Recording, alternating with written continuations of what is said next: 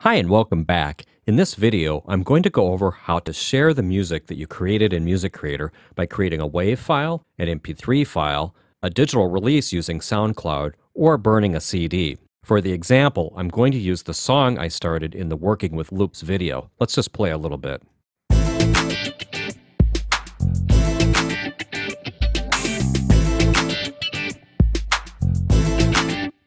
Before you export or publish any of the music, just make sure that none of your levels are overloading or going into the red. You can check that using the screen set for mixing your song.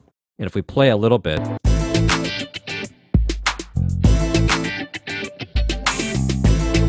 the main thing is we just don't want the master going into the red. I'm going to go back to the home screen by pressing 1, and let's export this as a WAV file. Well, this is the button we want to use, Export Audio.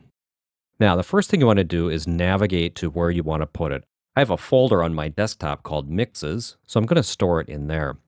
I've decided to call this song Let's Go, so I'm going to type in Let's Go as the file name. And we have a few choices here to export: CD quality, MP3, share with SoundCloud and Windows Media. We're going to go with CD quality. You can see that the file type of WAV is already set. All I need to do is hit export, and in a few seconds it's done.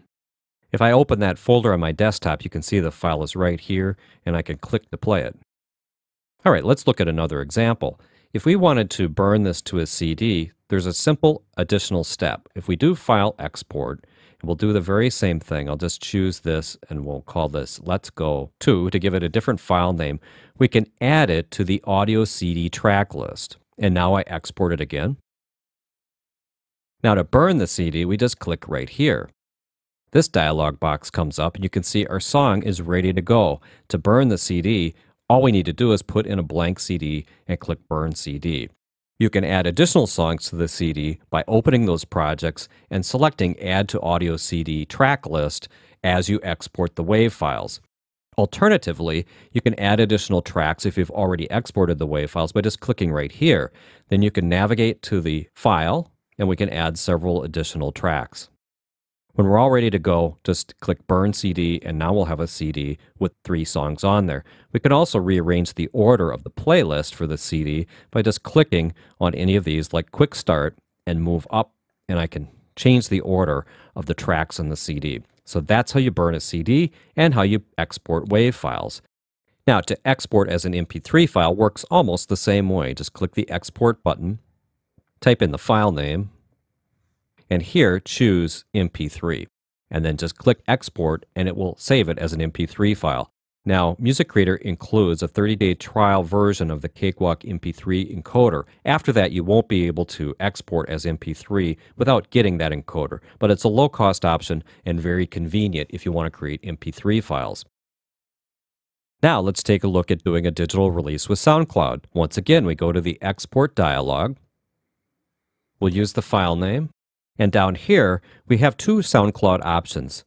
Share with SoundCloud CD quality. We're going to use that option. We can also do Share with SoundCloud MP3. The quality is not quite as high, but the upload time is a lot faster.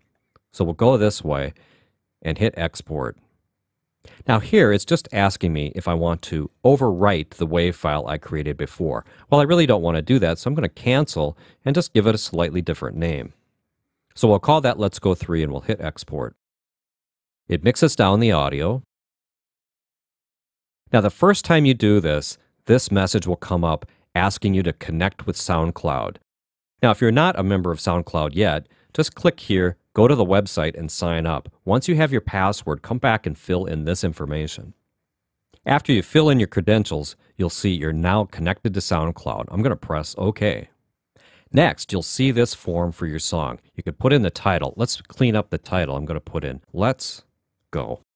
You can put in a genre, tags, description. Of course, you can do these on the website after the fact as well. So I'm just going to leave those blank for now. You can decide on a license if you want to have a Creative Commons license. All rights reserved, which is what I'm going to choose here. Track type original. You can make it downloadable, or you can make it private. You can also put in a message. You can also share it on Facebook or share it on Twitter. You just need to set up these connections in SoundCloud before this will actually work. Now all I need to do is click Share, and the song will automatically start uploading. Now, depending on the speed of your internet connection, this might take some time. Now we can see the upload is successful. We can click on this link to go to the song in SoundCloud. And if we look at SoundCloud, you can see it's in the process of converting this track into a format that can be played online. And now it's ready to go in SoundCloud. We can play it back. You can add comments to different sections. You can share it by embedding it into Facebook, Twitter, Tumblr, or an email, or you can just grab a link and embed it into any website. To see all the tracks that you've got on SoundCloud, just click on You, and you can scroll through, play, and share any of the tracks that you've uploaded from Music Creator. So now you should have a good understanding of how to publish your music, either by exporting a WAV file, an MP3 file, burning a CD, or publishing it on SoundCloud. And from SoundCloud, you can publish it to Facebook or Twitter, or embed it in a website. I hope you've enjoyed these videos. I'm sure you'll have a lot of fun creating music with Music Creator 6. I'll see you in another video very soon.